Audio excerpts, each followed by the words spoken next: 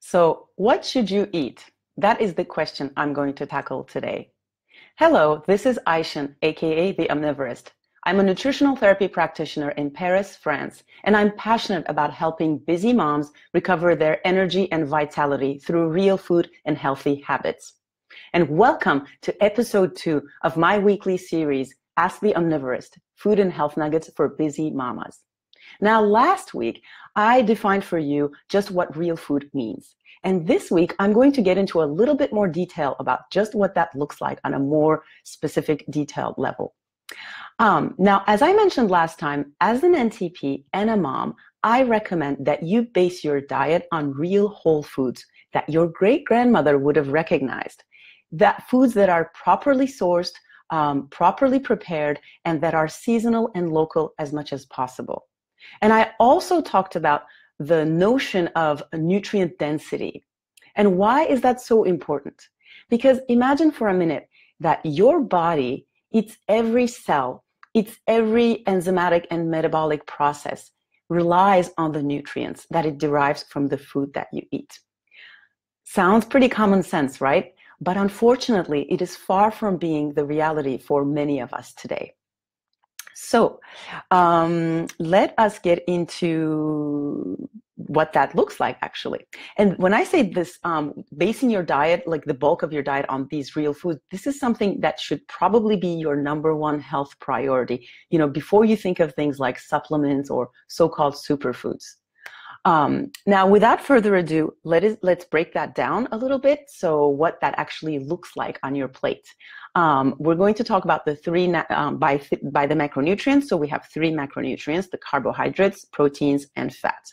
So carbohydrates as a whole tend to get a bad rap, but that's usually because of all the processed and potentially inflammatory stuff that is so ubiquitous in the modern diet today. So, we're talking things like industrial breads and pasta and cookies and cakes and bagels and so much else that really is just everywhere. And it's true that those foods are not doing those kinds of refined carbs are not doing your health any favors. Now, that much we can agree upon.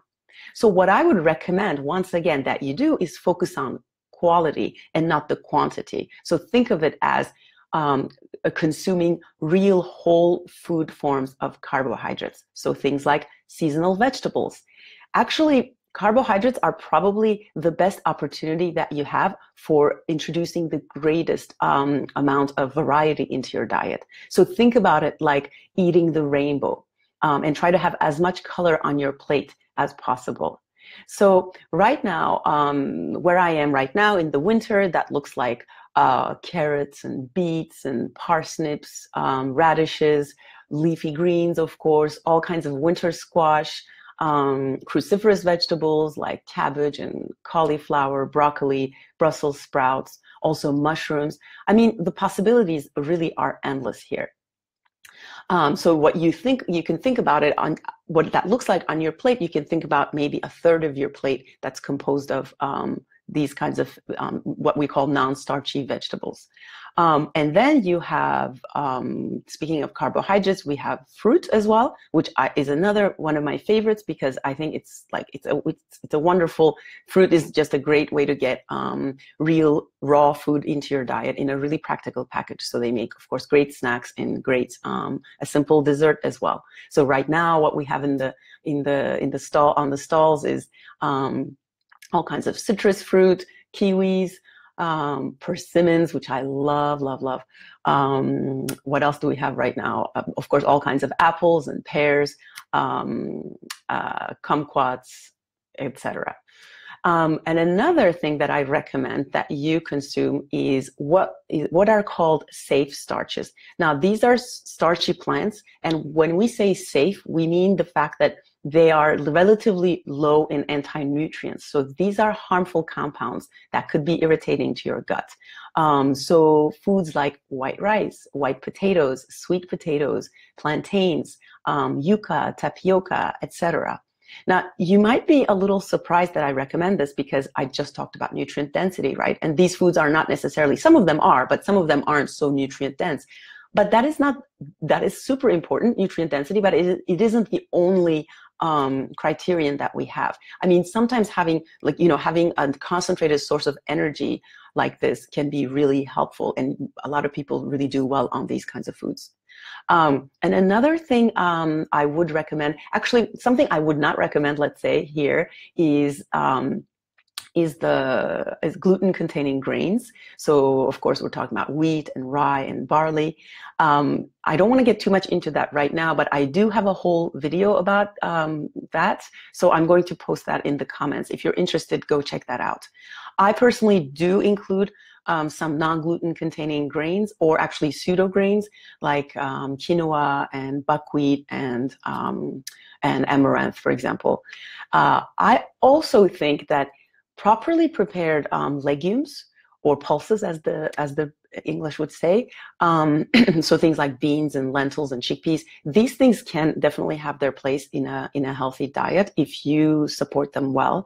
As I mentioned last time, you should properly prepare those. So you get the dry stuff and you soak it in a little bit with a little vinegar, and you cook those properly and thoroughly.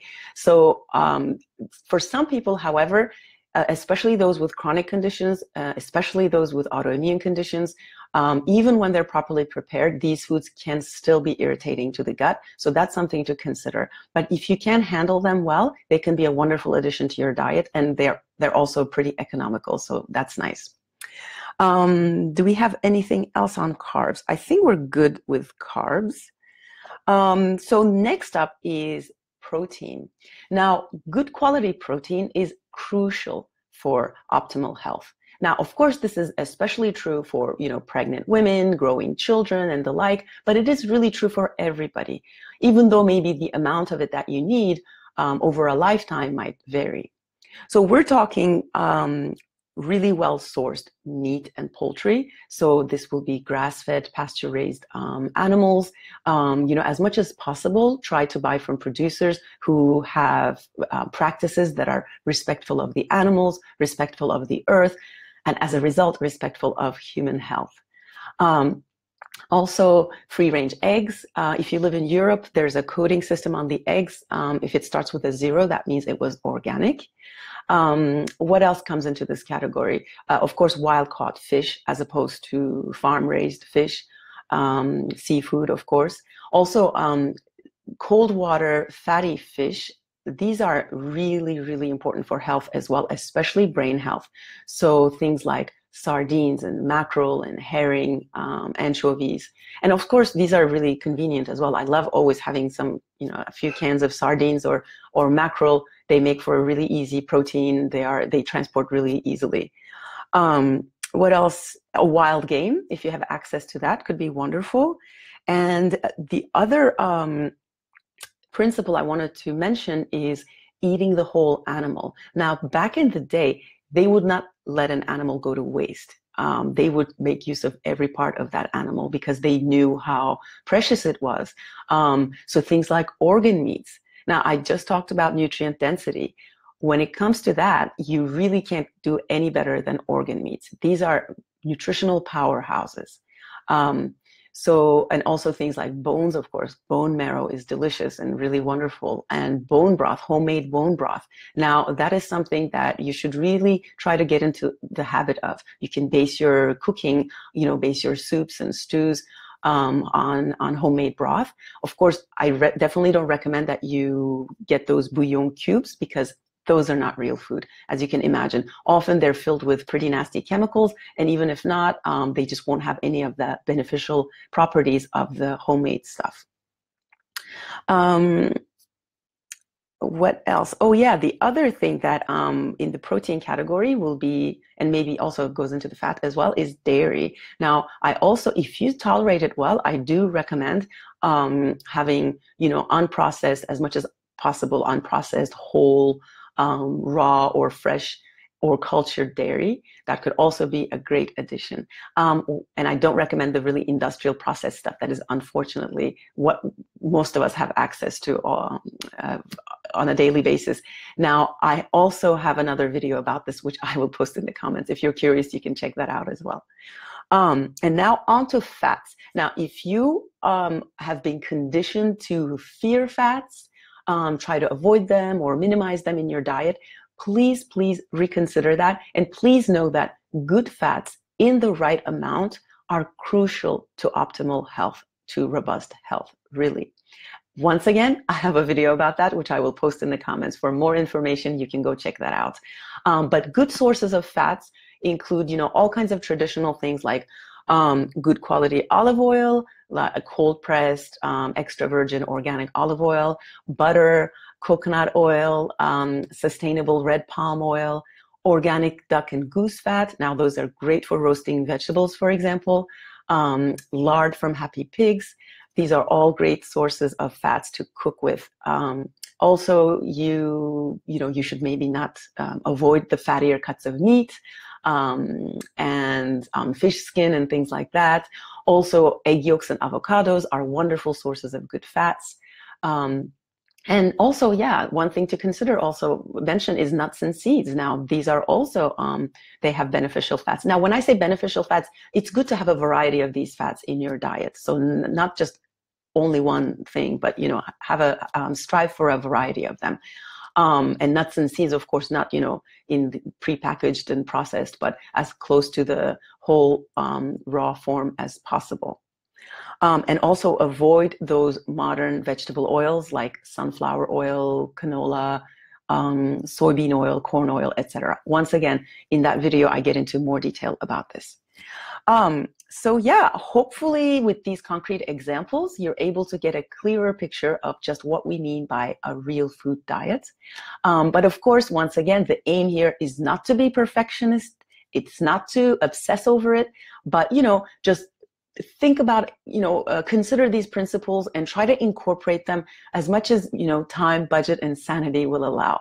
And also keep in mind that it is your overall diet, maybe over the course of a few days or maybe a week, that is more important than each individual bite that you take. So that's what I have for you today. If you'd like even more tips and tricks from me and get a backstage pass into my own kitchen, make sure to join our free private Facebook group, the Mama Reboot Community. Again, I will put the link in the comments. And if you have any questions for me, please let me know in the comments or through a private message about today or about maybe for a future episode. And if you found this information useful, please like it and share it. And I will see you right here next week. Thank you so much for your support and have a wonderful day.